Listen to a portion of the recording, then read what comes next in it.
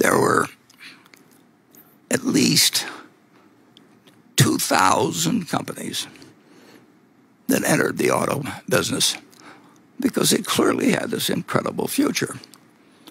And of course, you remember that in 2009, there were 3 left, 2 of which went bankrupt. So there is a lot more to picking stocks than figuring out what's going to be a wonderful industry in the future.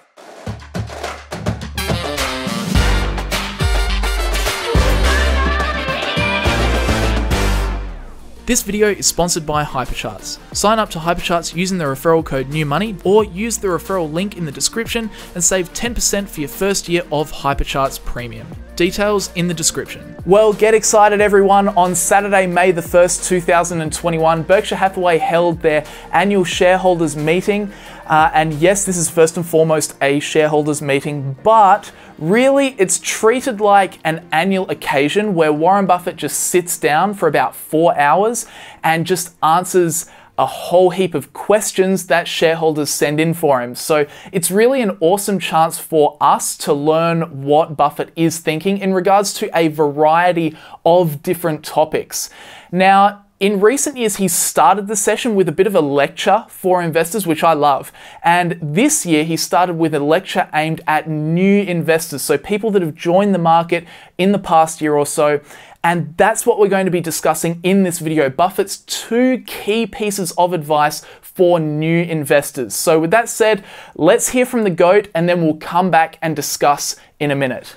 I would like to just go over 2 items that I would like particularly new entrants to the stock market to ponder just a bit before they try and do 30 or 40 trades a day in order to profit from what looks like a very easy game. So on March 31st, I ran off a list of the 20 largest companies in the world by stock market value.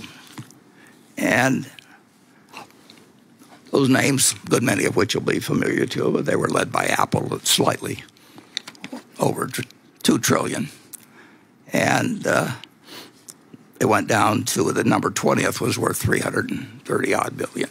But what I would like you to do is look at that list for a minute or two, if you want to, and then make an estimate, make your own guess. How many of those companies are going to be on the list 30 years from now?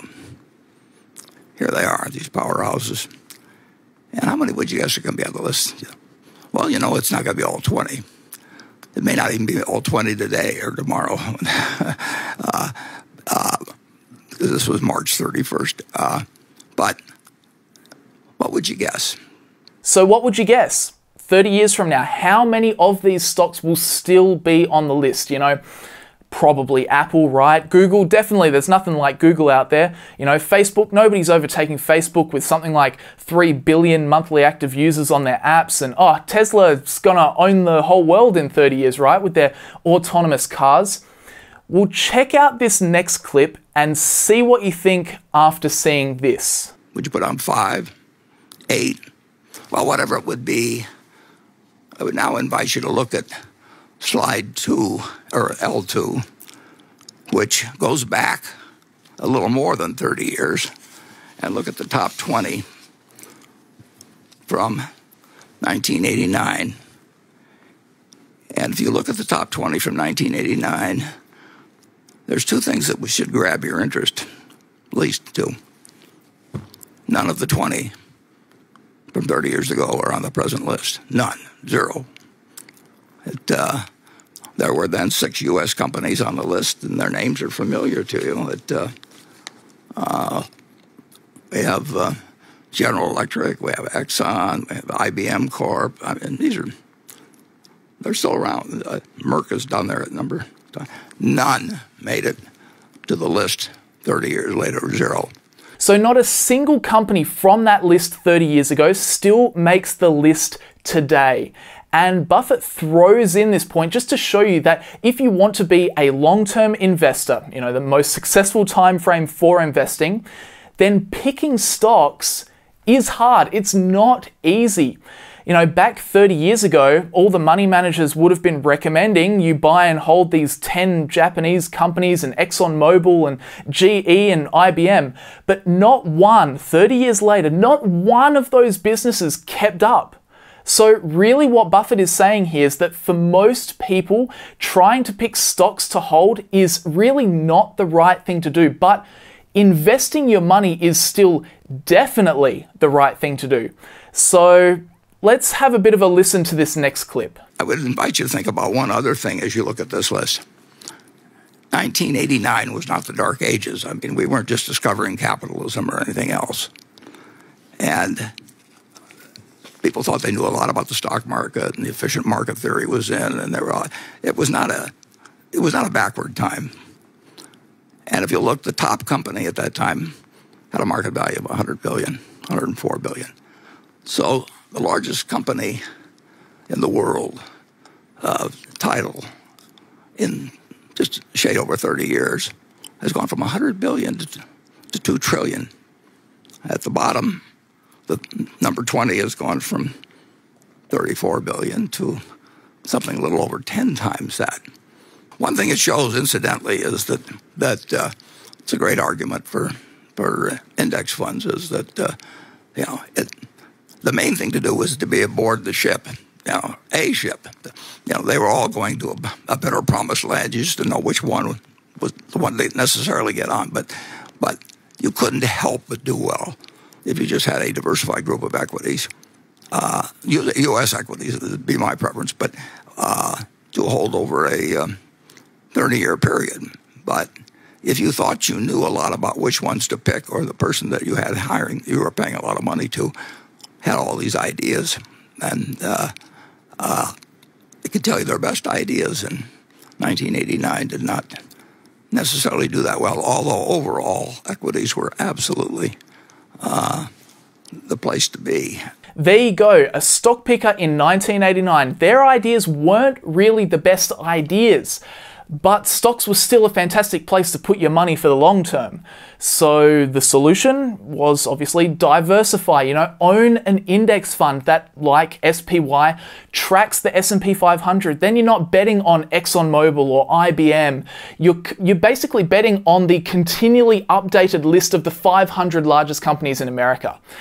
And just to hammer this point home, back in 1989, the S&P 500's average closing price was 323 points. Today, the S&P 500 sits at 4,192 points. So 32 years, that's 8.34% annually. And you didn't have to know which stock to pick, you just had to get on the boat. That's it. So that's the first lesson from Buffett. Stock picking is hard, but making money from the stock market doesn't have to be. Now, let's have a bit of a listen to his second point. Secondly, people get enormously attracted to various industries. I mean, they think if you know, if a company says it's in the XYZ industry and that's a popular one, you can sell IPOs, you can sell SPACs, people disregard sales numbers, earnings numbers. It's just, it's the place to be. So Berkshire Hathaway, where was the place to be in 1903 when my dad was born in 1903, but that wasn't really that big of news. And it wasn't big news that actually Henry Ford was starting the Ford Motor Company. He'd failed a couple of times before, but he was about to change the world. I mean, the auto, when you think about everything, let's just assume that you decided that autos were this incredible thing, and someday there'd be an Indianapolis 500, and someday they'd have rear view mirrors on cars, and someday 290 million cars would be buzzing around the United States, or autos, or the county trucks there. And so I decided to look at the history, and I thought I'd put up the list of auto companies from over the years. And I was originally going to put up just the ones that were the M's so I could get them on one slide. But when I went to the M's, It went on and on and on. So I just decided to put up the ones that started with MA.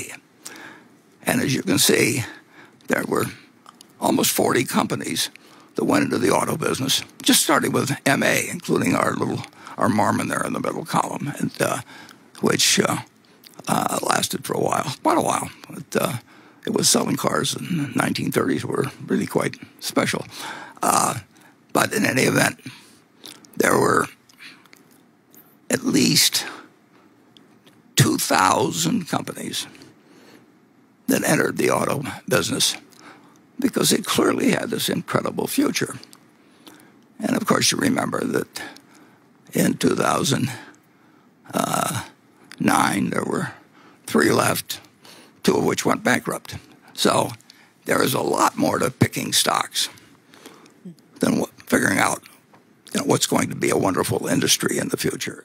So there you go. Over 2,000 American auto companies boiled down to 3 big ones in 2008, and then 2 went bust.